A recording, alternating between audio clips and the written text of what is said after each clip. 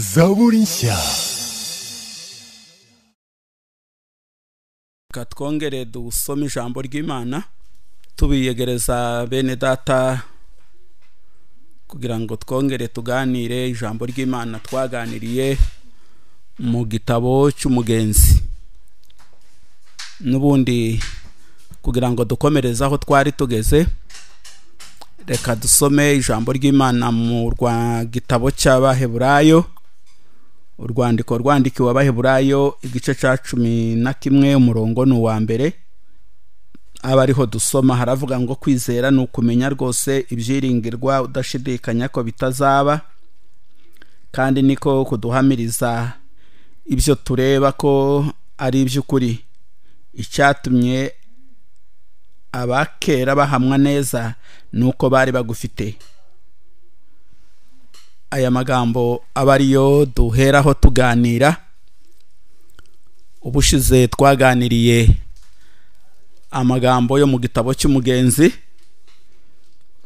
tuvuga urugendo rwa Mukristo uko yakomeje kugenda akagera mu gikombe cyitwa igikombe cy'igicucu cy'urupfu.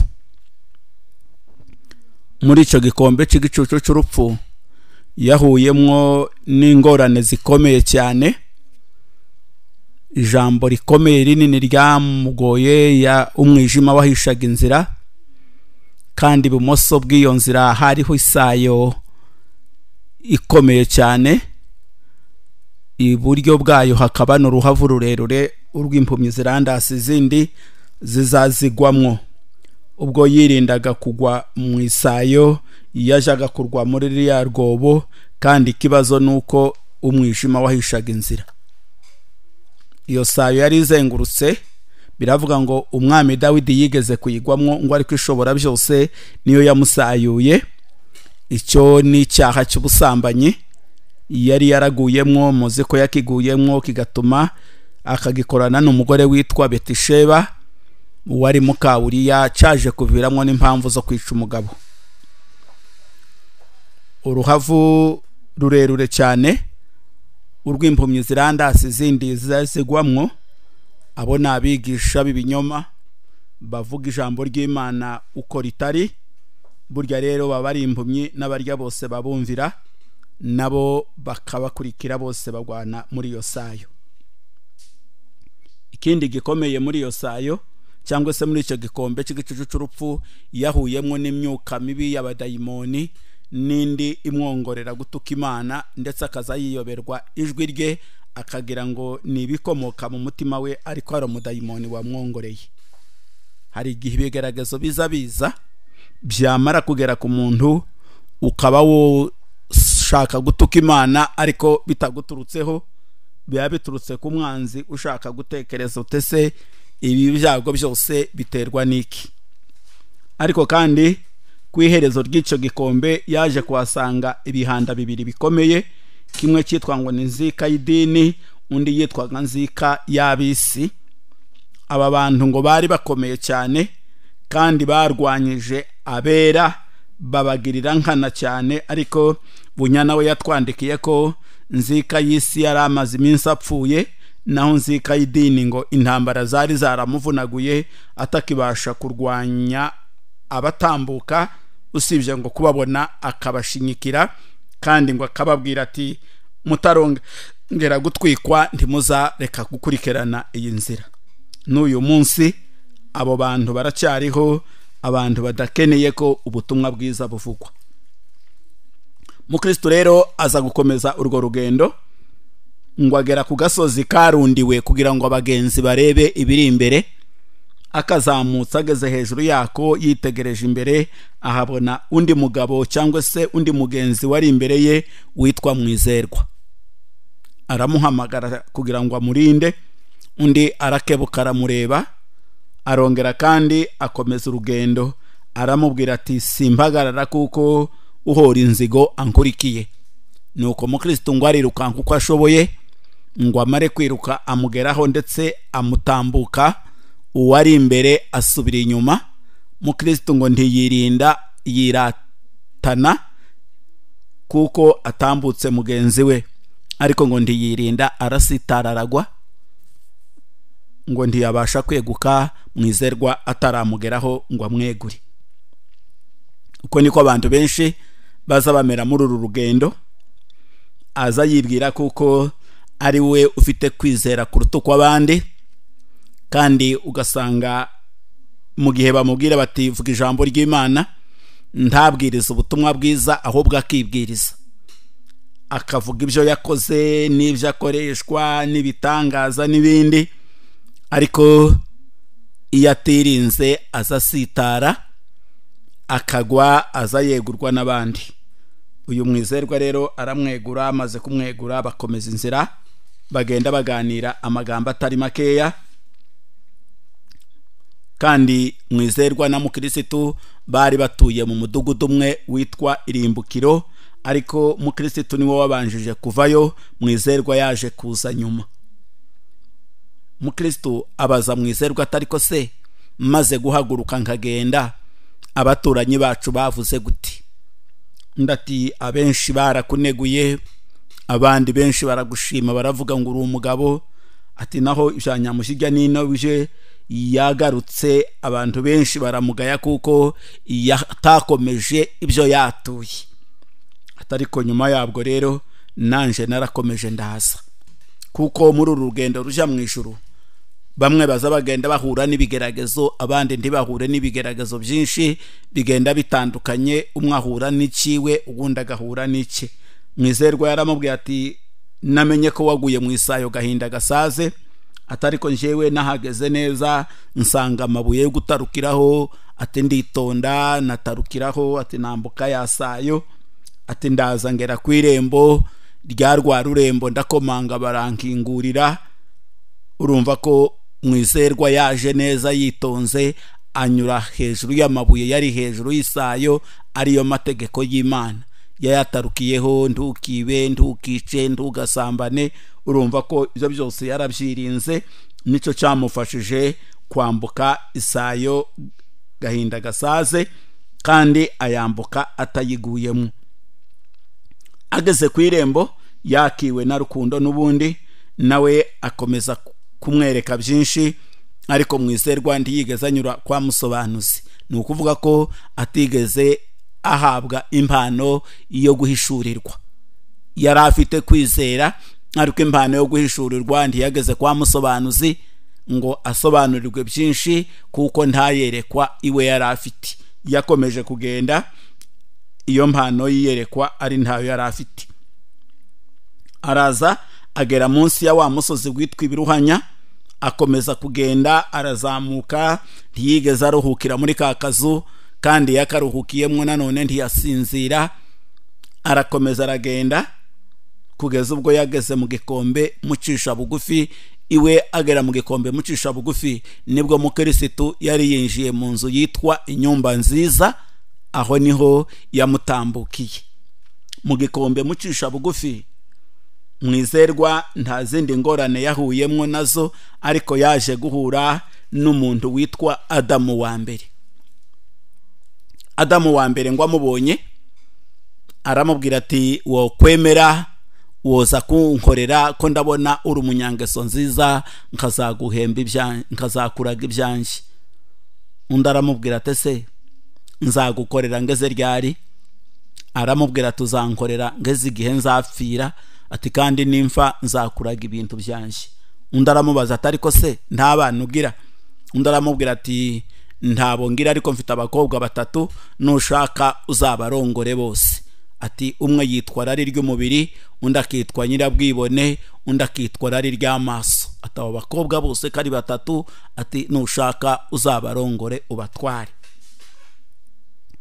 Mu kanya gatoya Mukristo yitegereje mu ruhanga rwa Adamu wa mbere, asanga handitse ngo mwiyambura umuntu wa kera n'ingeso ze. Iryo jambo ngo ryinjira mu mutima we nk'umuriro waka. Abwira Adamu wa mbere amubwira ngo hora, kuko ndiko nja ku murwa w'umwami. Ngo arahindukira, ngo agihindukira ngo yumva arasa n'umusigaranye igice cy'umubiri, ariko mwizerwa arataka aravuga ati ndababaye. Kugira ngo utandukanye kamere yawe n'ubugingo ni ngombwa ngo haboneke ikintu. Bagitandukanaho bukeya, mu kanya gatoya ngo haza umuntu amukurikiye, araza ngo amugeze iruhande aramukubita, kubita mwizerwa ngo amukubite, yikubita hasi agwa arambaraye hasi. Arongera kandi aramukubita ngo amukubite, undi aramubaza ati se unkubitiye iki? Ati ngo kubitiye ko washakaga kujyana na Adamu wa mbere, ati habe n'ubu ngubu mu mutima wawe ukabuka ibishaka. Ngo arongera agiye kumukubita aramubwira ati mbabarira, undi aramubwira ati sinzi kubabarira.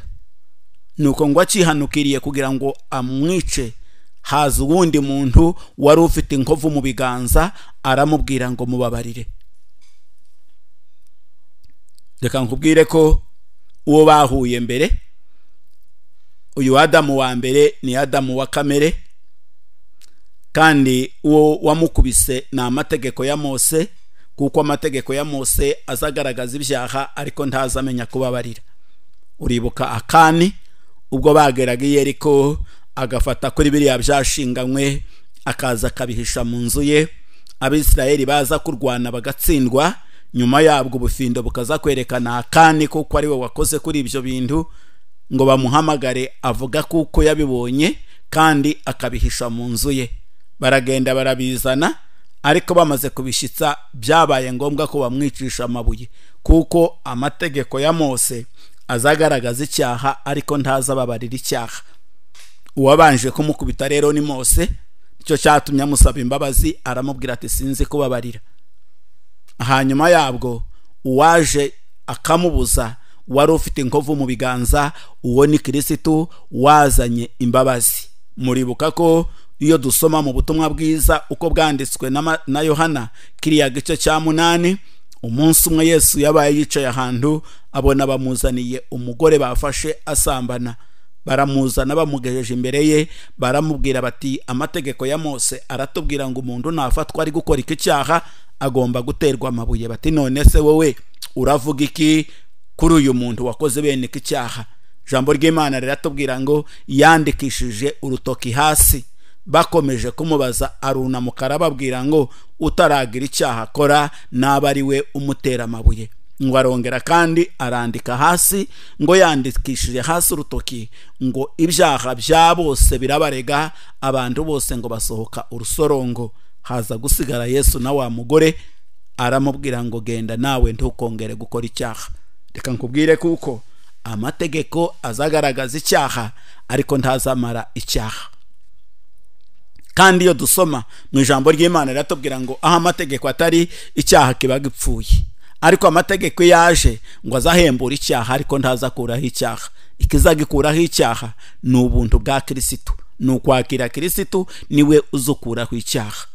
Uwo niwe waje kubuza uwo wari ugiye kwica mwizerwa, hanyuma aramubabarira. Mwizerwa arakomeza aragenda, ngo aze kwigira imbere ahura n'umuntu witwa Soni. Uwo ngo kumwiyaka yari impambiranye, kandi ngo byari bigoye kwiyaka uwo muntu witwa Soni. Uwo ngo yagishaga mwizerwa impaka, aramubwira ati biteye isoni umugabo uri nkawe n'abandi bagabo bose kwicara imbere y'abagore n'abana akarizwa n'amabwire. Ati biteye isoni.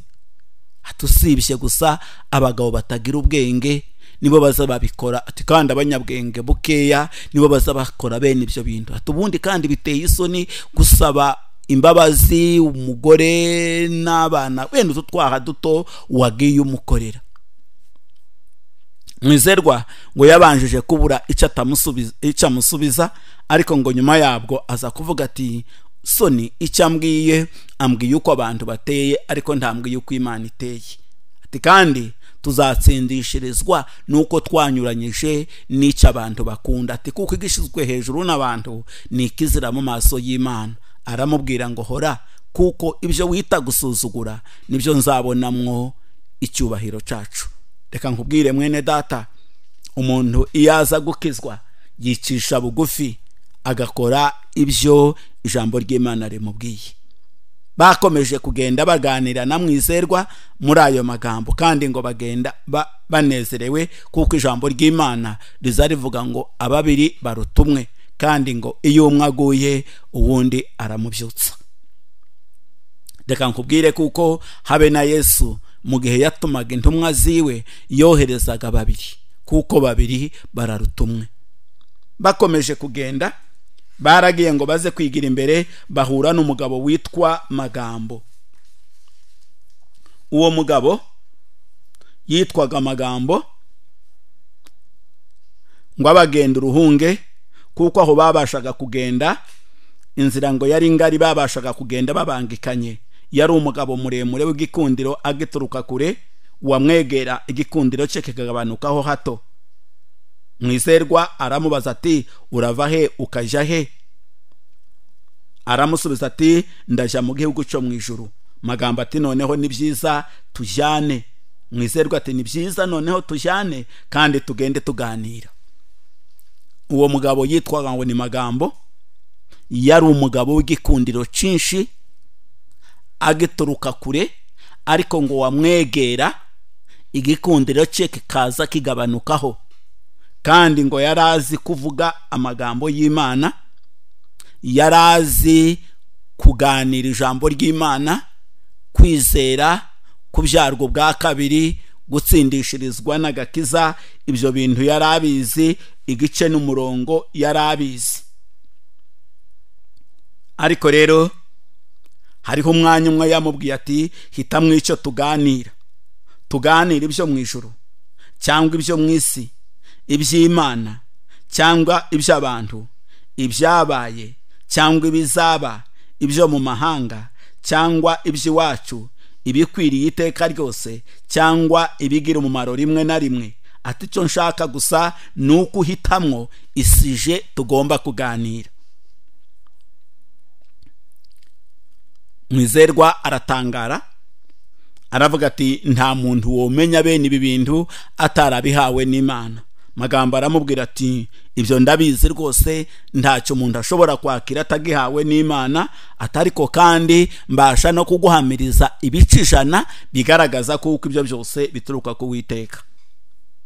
Mwizerwa amaze kumva ayo magambo y'uwo mugabo, yaragiye asanga Mukristo, ngo amare kumusanga aramubwira ati turahiriwe mwene data, kuko tubonye umugabo mwiza, kandi nidukomeza kugendana ntazabura kuba umugenzi mwiza cyane. Mukristo ngo aramwenyura, araseka, aramubwira ati uwo muntu witwa Magambo utazi yobeshya batamuzi barenga 20. Ati ni mwene vuga neza, atuye ku murenge w'ibivuga bupfu. Ati nubwo avuga biriya ni umunyamumaro mukeya cyane, atakunda kubana n'abantu bose uko bameze. Atuko yaganiriye nawe niko azaganira n'abandi. Atubundi kandi azayicarana n'abanywi b'inzoga. Atuko inzoga zimugwira mu mutwe niko azagwiza n'amagambo menshi. Ati nabaye iwiwe namwitegereje ari yiwe ari n'ahandi. Ati yaza kuvugwa nabi n'abanga kubaha Imana. Ati yenda nabonaga kuko bamwanzi. Atariko yari umunyamagambo. Atibuka ijambo ry'Imana riravuga ngo ibyo bavuga ntibabikore. Ati kuko ubwami bw'Imana si ubw'amagambo ahubwo n'ubw'imbaraga. Abo bantu ba Magambo aramubwira ati uwo Magambo reka nkubwire uko ateye. Ati arasa n'amagambo n'ibyo Mose yanditse mu gitabo cy'Abalewi igice c'11, avuga ibyo gutandukanya inyamaswa zizira n'izitazira. Ati inyamaswa itazira ni inyamaswa yuza kandi yatuye inzara. Atari ku inyamaswa izira ni yuza itatuye inzara. Ati hari ni yatuye inzara ariko ituza. Ati iyo ngiyo nayo irazira. Ati kuko Magambo ibyo avuga arazira, aruza ariko ntiyatuye inzara, ntiyihanye. Ati kuko mu gihe tuzaba tugeze mu ijuru ntibazatubaza ko twavuze, bazatubaza uko twabikoze. Imana igufashe cyane. Uyu mugabo yari Magambo, yari umwigisha w'umuhanga ukomeye, usesangura Bibiliya ahereye ku gice kibanza akageza ku murongo uheruka. ariko kandi nubwo ngo yavugaga ibyo byose yari umunyamumaro mukeya, yabivugaga mu magambo ariko atabikora. Yaraziraga, yamugereranyije n'urukwavu, aramubwira ngo ruza rwuza ariko rufite amajanja nk'ayimbwa. Aravuga ati ingurube nayo yatuye inzara ariko ntiza yuza. Reka nkubwire ko hari abantu benshi buzi ijambo ry'Imana bakarivuga ariko batihanye, batatuye inzara. Uko kwihana niko kwatura inzara. Iyo uvuga ijambo ry'Imana ariko udakora icyaryo, ni ukuvuga ngo ubuzira, uba ufite amajanja, uba wuzira. Reka nkubwire muri uyu mwanya mwene data,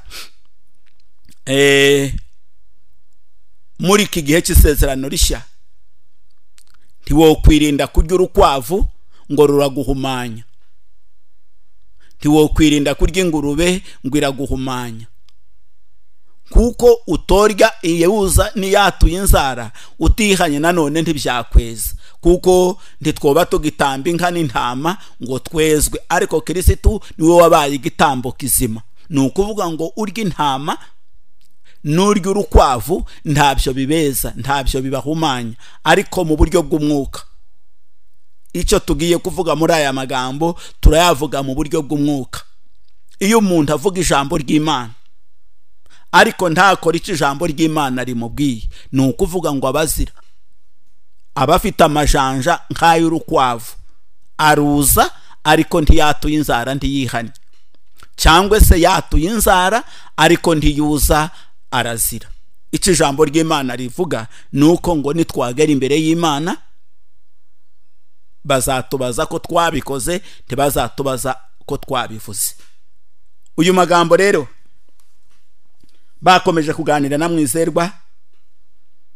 Mwizerwa aramubwira ati ayo magambo uvuze numvise ko uri umuhanga, ariko tuganire ijambo ry'Imana rikiza ryerekana gute, cyangwa se ubuntu bw'Imana bukiza. Mwizerwa aramubwira ati nuko umuntu aborozwa n'ibyaha bye. Undi aramubwira atoya, ahubwo nuko umuntu yanga ibyaha bye. Undi atese kuborozwa n'ibyaha no kubyanga bitandukana gute? Undi aramubwira ati itandukaniro ni zibiri. Ati hari umuntu uborozwa n'ibyaha ariko kandi yabibona akabikora.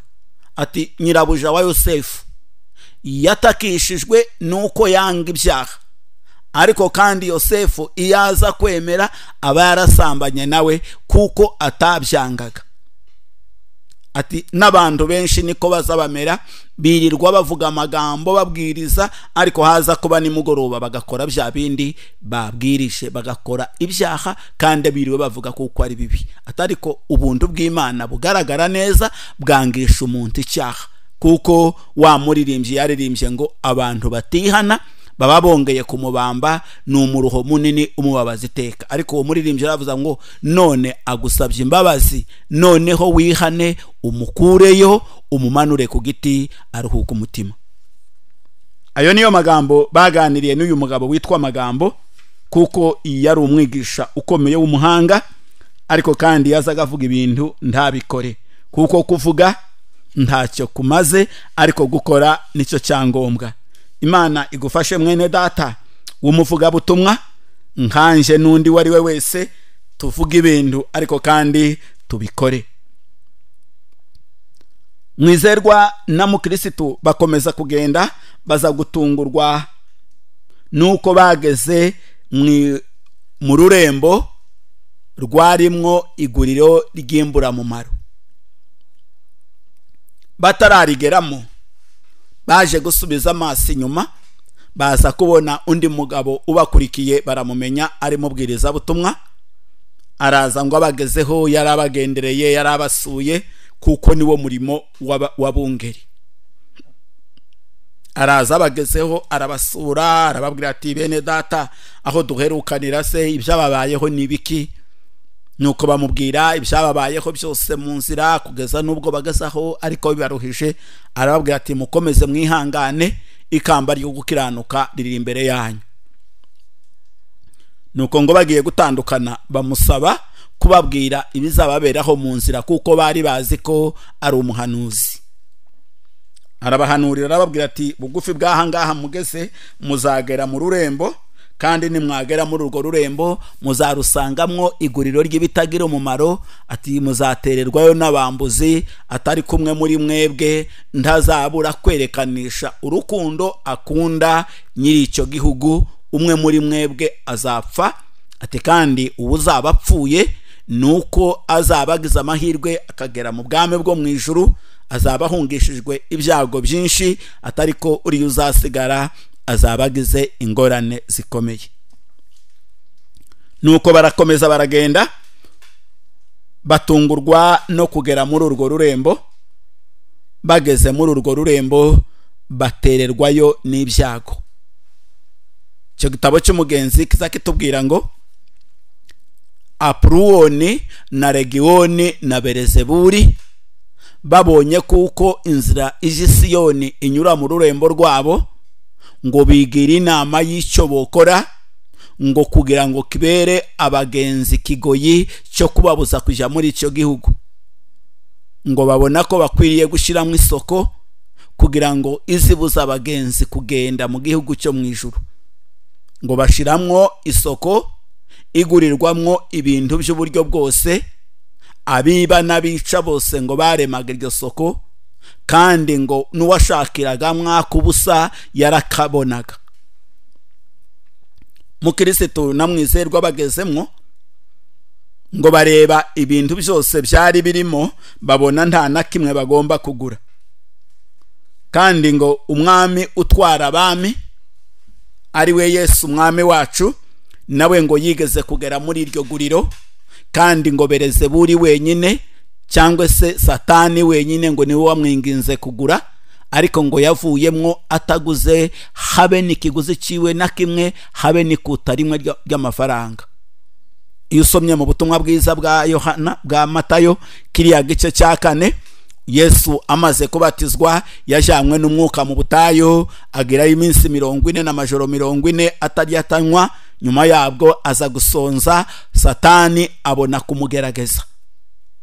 Ariko biravuga ko Yesu yatsinze ibyo bigeragezo, yari yageze muri iryo guriro ry'imbura mumaro, avamwo ataguze n'ikiguzi na kimwe. Reka nkubwire ko ibi byose biri mu isi ni byo Satani ari gushiramwo kugira ngo bizabuze abagenzi kugera mu gihugu cyo mu ijuru. Ariko Mukristo namwizerwa bageze muri iryo guriro, icyo ngo bazaga babwira Imana, ngo barayibwira ngo ukebukisha amaso yacu yoye kureba ibitagira umumaro, kandi ngo bakararama bagatumbira mu ijuru, bakavuga bati twebwe urutundo rwacu ruri mu ijuru. Aho niho bivuga ngo twebweho iwacu ni mu ijuru, niho dutegereje umukiza ko azava, niwe mwami Yesu uzaza guhindura iyi mibiri yo gucishwa bugufi kwacu, akayishushanya n'umubiri w'ubwiza bwe. Bageze muri iryo guriro hagati, umwe muri bo ngo arababaza atari ko se mwebwe niki mugura? Baramubwira bati icyo tugura ni ukuri. Abandi barababaza se ukuri niki? Iyo mpamvu iryo jambo ukuri ngo abariyo impamvu yo kubafata babashira muri gereza, babaziza ukuri. Petero yaratwandikiye aravuga ngo ntiyakagire uwo muri twebwe uzapfa bamuziza kwiba cyangwa se kwica, ngo ahubwo nupfuzira kure gukiranuka ntugakorwe n'isoni. Ni ukuvuga ngo umukristo agomba kubohwa cyangwa se agomba gupfa azira gukiranuka, ariko atazira kwiba, atazira kwica, atazira kuba kazitereyemwo. Icyo nicyo umukristo wacu agomba kuzira. Niyo usomye hariya mu gitabo cy'ibyahishuriwe Yohana kiriya gice cya 1 n'umurongo wa 1, Yohana yaravuze ati njyewe mwene so musange ya makuba nari ku karwa ka Patimo banziza guhamya ubutumwa bwiza. Nta kindi Yohana cyari kimuboshye, yaraboshywe azira ubutumwa bwiza. Icyo nicyo umukristo agomba kuzira, nta kindi yagombaga kuzira. Bamwizerwa babohwa bazira kuvuga ukuri, baboshwe bazira ukuri. mwizerwa na Mukristo barabohwa bazira ukuri. Mwizerwa amaze kubohwa bashirwa abacamanza abagiye kumucira imanza. Umwe yitwa Belzebuli, undi akitwa umutware wa kamere, undi akitwa muntu wa kera. Aba bose nibo bakomeje kuza kumucira urubanza. Bagira iminsi bari muri gereza, barabohwa bageza ku munsi wo gushirwa mu rukiko. Ngo baze gushirwa mu rukiko bacirwa imanza n'abantu bagera, bashinjwa n'abantu bagera ku 12. Muri abo ngabo umwe yitwa nzika y'idini cyangwa se nzika y'isi. Uyu muntu nzika y'isi yaravuze ati njewe uyu mwizerwa ndamwanga, ati niyo bompereze iby'isi byose ngo twuzure nawe sinobikunda, ahubwo ngomba kumwica, ati kuko azahora ampana uko bukeye. Reka nkubwire ko umuntu ufite bene uwo mutima uko niko azamera. Mwizerwa baramufata baramwica. Ngo bamare kumwica, Mukristo yageze iminsi muri gereza baza kumubohora, ariko mwivu rya mwizerwa haza kuvamwo undi witwa Byiringiro. Uwo niwe wavuye mwivu rya mwizerwa. Reka nongere nkubwire gutya, iyo dutekereza kuri iki gitabo cy'umugenzi kizakivuga amagambo manini y'abagabo batatu. Kivuga Mukristo, kikavuga mwizerwa, kikavuga Byiringiro. Cyane cyane dutekereza Mukristo agereranywa na Petero, kuko yagiye ahura n'ingorane, hamwe ashaka gusubirayo, ahandi ashaka gutinya, ariko kugeza ubwo yageze ku iherezo ry'urugendo ashika mu bwami bwo mu ijuru. Hakaza kuzamwo mwizerwa wahise azira ubuhamya mu minsi itari mikeya, uwagereranywa na Stefano, kuko ari we wazize ubutumwa mbere y'izindi ntumwa. Yari afite kwizera gukomeye, bahise bamwica muri iyo minsi. Nanone mwivu rya mwizerwa havuyemwo Byiringiro, uwo ni ugereranywa n'intumwa Pawulo. Iyo usoma muri ayo magambo, abo bagabo kari batatu boshaka kuguhereza icyo cyizere, ukamenya ko ari uko nguko bari bateye. Mwizerwa rero amaze gupfa, hanyuma yabwo mwivu rya hakaza kuza uyu mugabo Byiringiro. Yakomeje kugendana na Mukristo ngo baze kugera iri imbere, bahura n'umugabo witwa Mwishakirindamu. Uwo Mwishakirindamu yari umuntu ukomeye cyane, yari atuye mu mudugudu witwa Nikundirize, kandi yari yarigishijwe n'umwigishwa witwa Muhindahinduka, n'undi witwa Uko Zivuze, n'undi witwa Mvugo Ebyiri, wabigishirizaga mu mudugudu witwa Sinti Byanjye.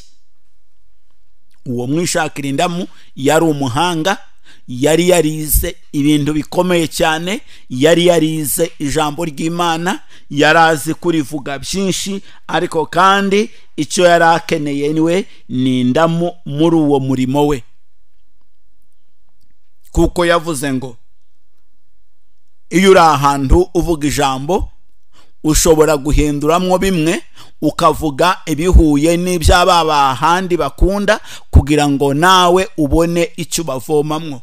Agaca hirya y'ijambo ry'Imana, ntavuge ibyo ashaka, ibyo ijambo ry'Imana rishaka, ahubwo akavuga ibyo abantu bashaka.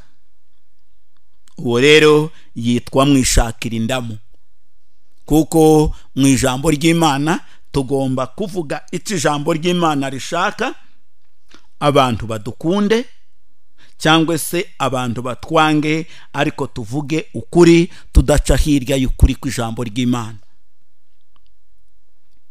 Uyu Mwishakirindamu yari umuntu ukomeye, wari warigishijwe n'umwigisha witwa Sinti Byanjye, wigishirizaga abigishwa be mu mudugudu witwa Imvugo Ebyiri.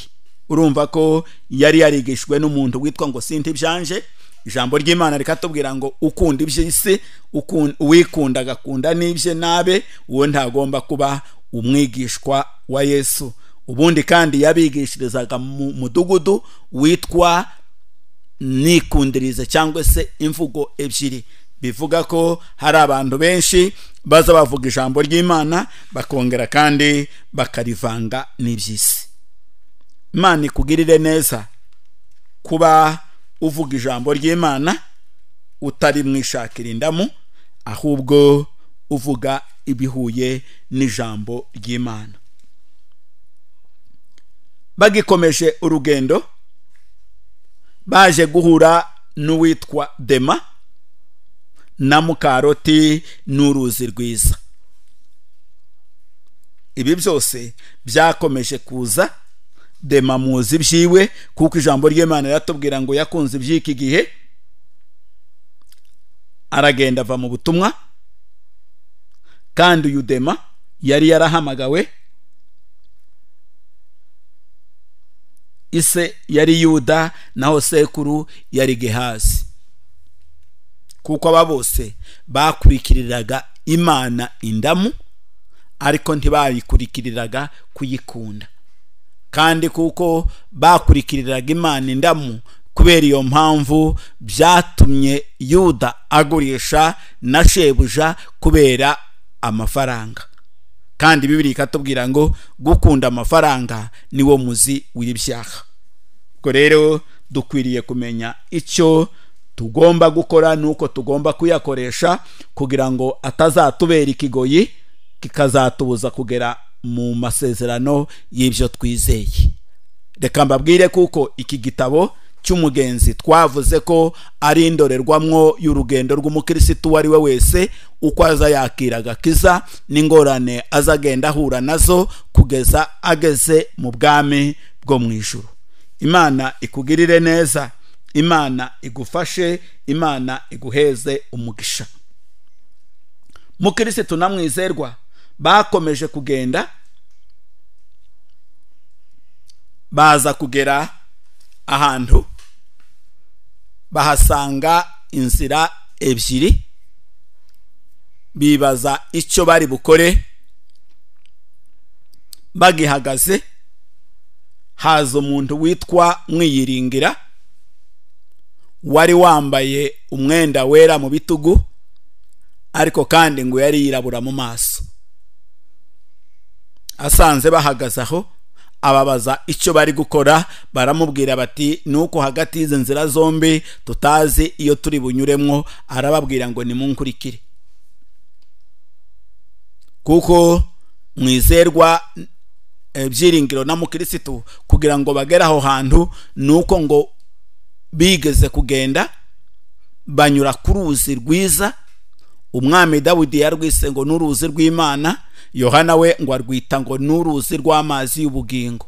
Bagira ngo iminsi baruruhukiyeho, ariko ngo habaye iminsi itari mikeya inzira ngo yabitandukana n'urwo ruzi. Kandi ngo aho byatandukaniye bahasanga amabuye akomeye cyane. Muri ayo mabuye ngo ibirenge byabo bihishwe imputa nuko n'urwo rugendo.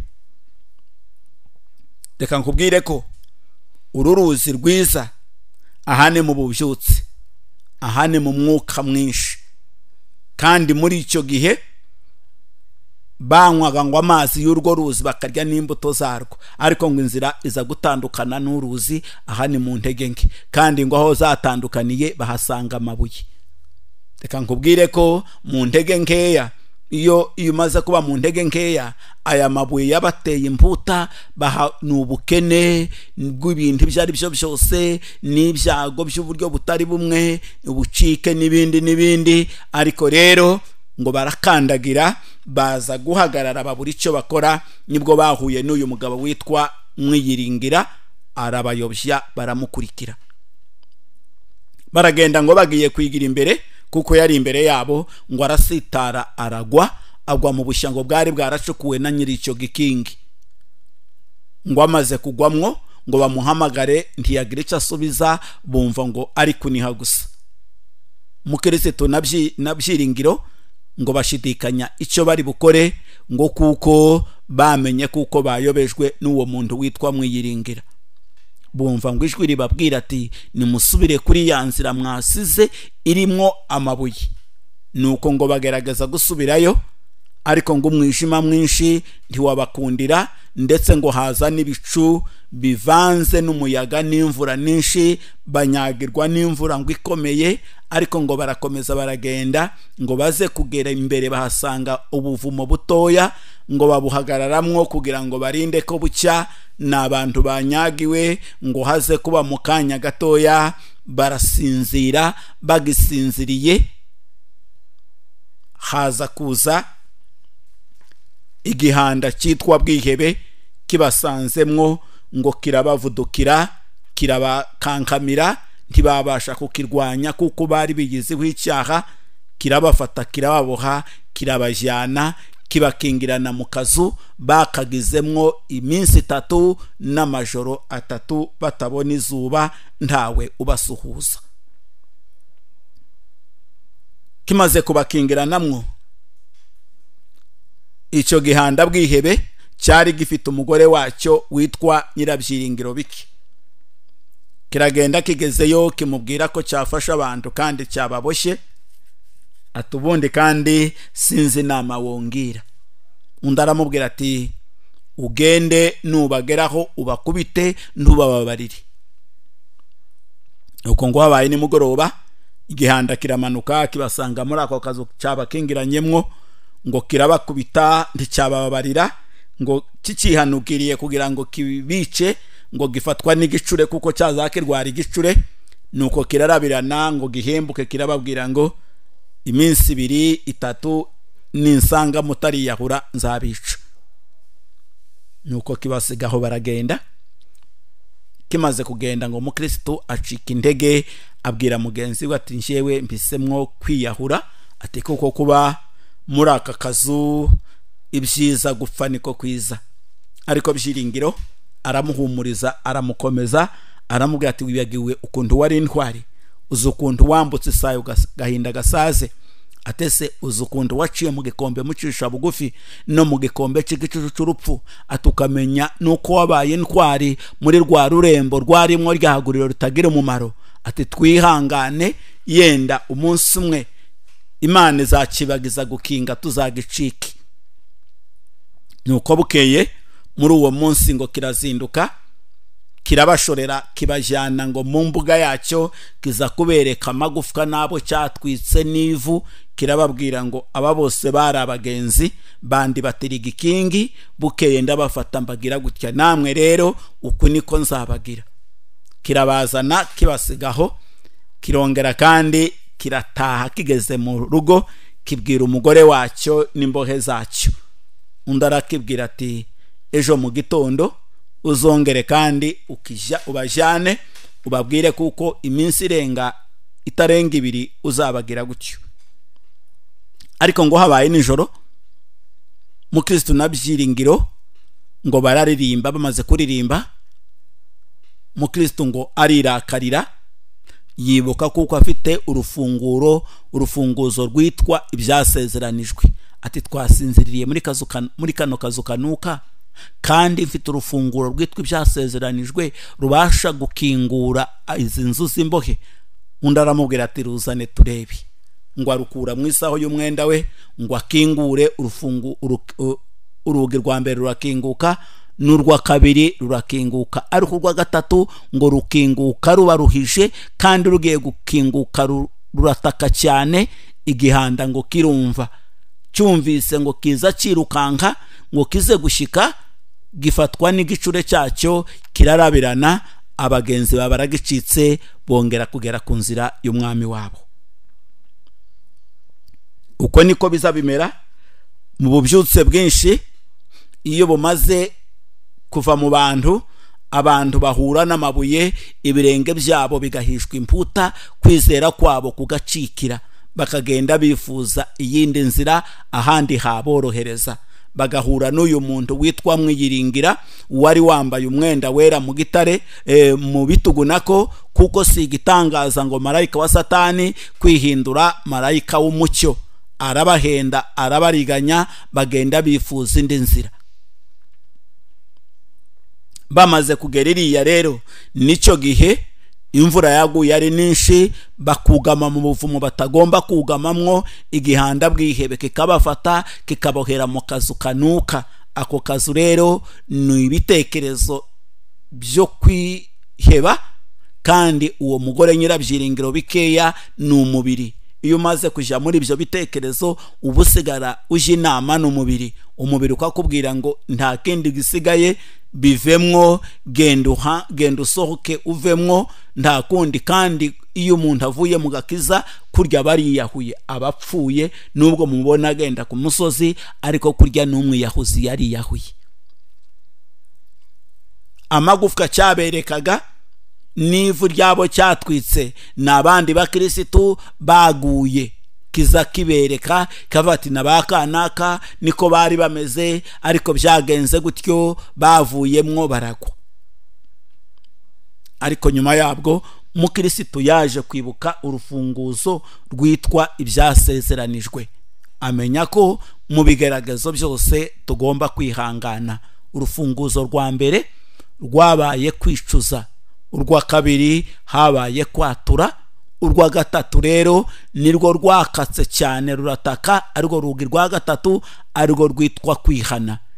Igihanda rero kiba kirabimenye, Satani abarabimenye ngo ahaguruke, igicure kiramwica, kuko azarwara igicure bivuga ngo ibikangisho by'umwanzi n'inkintari ziritse, nitudata inzira yacu ntabwo azadushikira. Nubwo Satani agambirira kutwisha, ariko umwami wacu azakomeza akaturinda.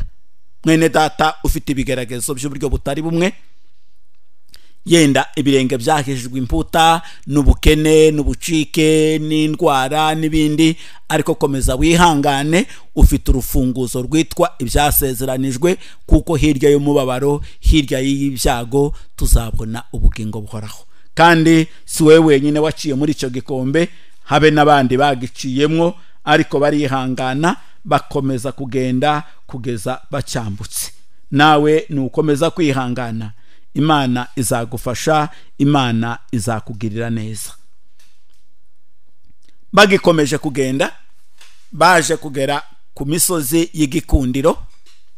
Bageze kuri iyo misozi y'igikundiro, basanga ngo ari imisozi myiza, bahasanga n'intama zirishiriza kuri iyo misozi, bahasanga n'abungeri baragiye izo ntama, kuko abungeri bari baragiye izo ntama. Ubwe ngo yitwaga ngo ni Bwenge, undi akitwa Kamenyero, undi akitwa Mutagoheka.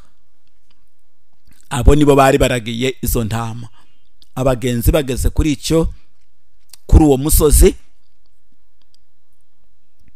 bababaza inzira ijyayo n'icyo gihugu niba ari icyande.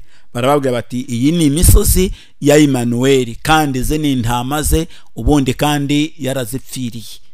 Reka nkubwire ko imisozi y'igikundiro ni itorero, naho amatorero y'Imana yubatse. Kurya ni ku misozi y'igikundiro.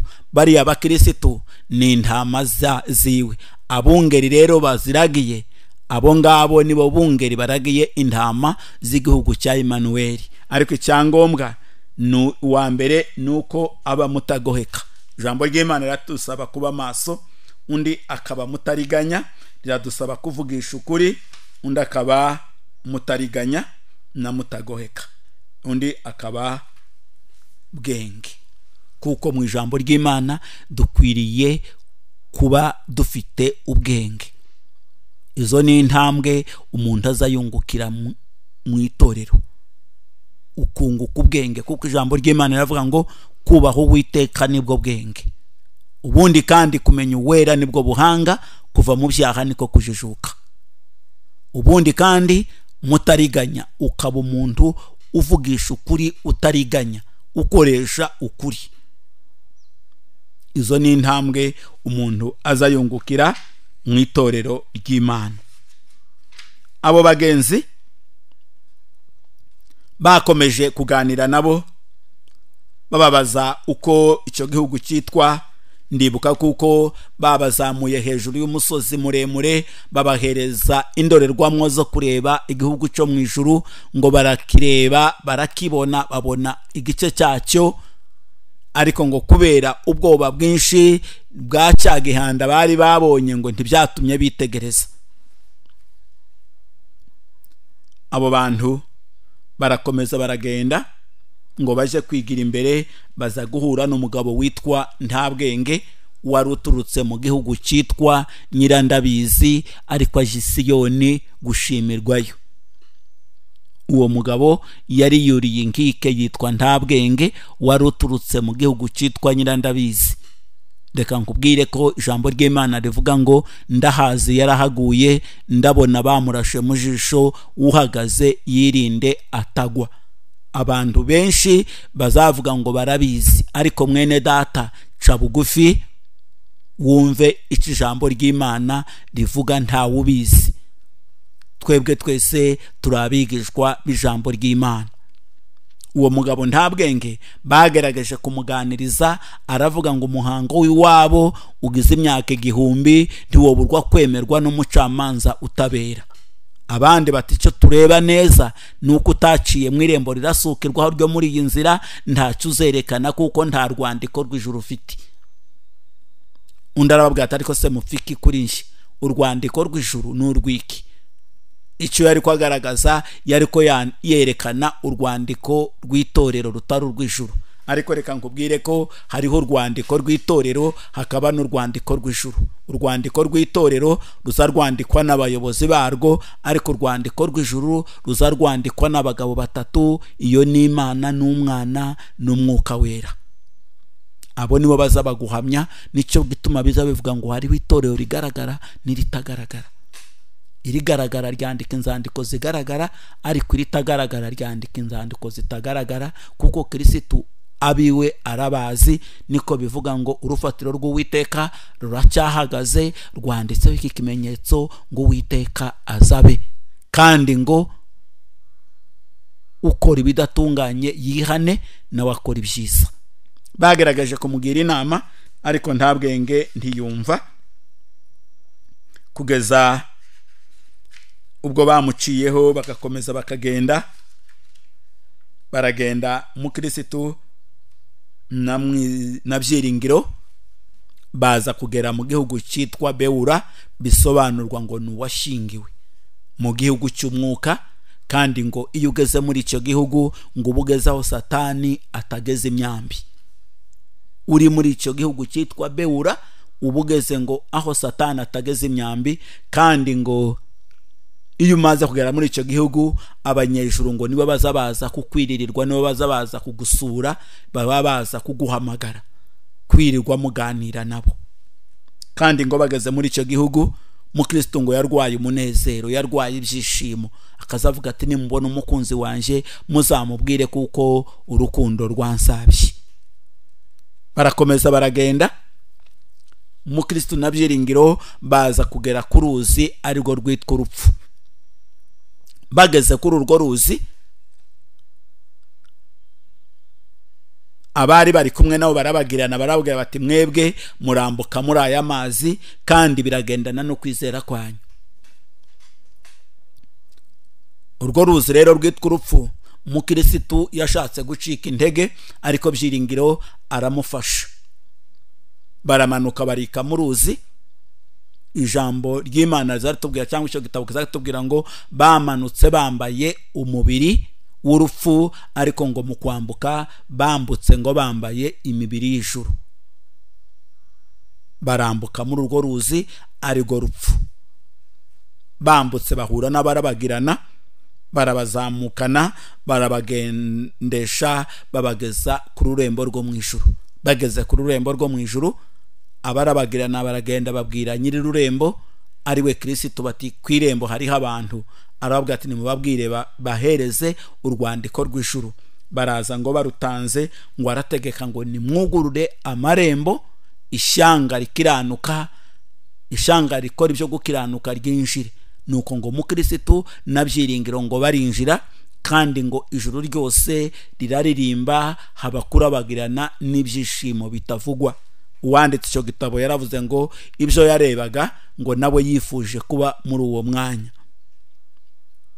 Mu kanya gatoya Ntabwenge nawe ngo agera kuri rwa ruzi arirwo rwitwa Urupfu.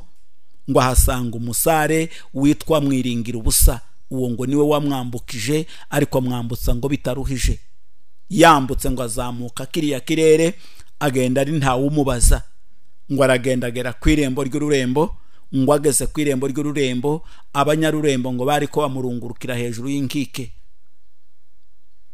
Baragenda ngo babwira umwami bati ku irembo hariho umugenzi. Arababwira ati nimugende mu musabe urwandiko rw'ijuru. Baragenda ngo barumusabye, ngo ico yasubije gusa ngo yaravuze ngo twariraga imbere yawe, tukanywera imbere yawe, tugakora ibindi batoya, ibyo kurya no kunywa sibyo tugukeneyeho, ariko dukeneye urwandiko rw'ijuru. Ati twarabwirizaga, twarasengaga, twakoraga imirimo yindi batoya, ibyo ngibyo ni ngombwa ngo bikorwe, ariko zana urwandiko rw'ijuru. Urwandiko rw'ijuru ngo arubuze, umwami ngo arategeka ngo nibamufate, bamubohe amaboko n'amaguru, bamujyane baje kumujugunya igihenomu, aho bazaririra bakahakenyera amenyo. Uyu mugabo nta bwenge rero, yagiye nta rwandiko. Yavuze ko bateranaga, avuga uko basengaga, ariko ntiyihanye. Yavugaga ibintu atihanye. Abangaba rero ni abakora imirimo batihanye, ariko nukora imirimo wihanye, imirimo yawe izaguherekeza. Kuko Bibiliya tubwira ngo tuvuge ko abakiranutsi bazagubwa neza, kuko bazatungwa n'imirimo y'amaboko yabo. Imana igufashe, Imana iguhereza umugisha mwene data. Reka nkubwire kuko icyangombwa mu rugendo ruja mu ijuru ni ibintu bitatu tugomba gukora. Ijambo rya mbere ni ukwicuza, icya kabiri ni ukwatura, icya gatatu ni ukwihana. Kwihana ni ngombwa, kwihana ni ukureka. Uza wihanira kureka. Abantu benshi baza batura, baza bicuza bakatura, ariko ntibihane.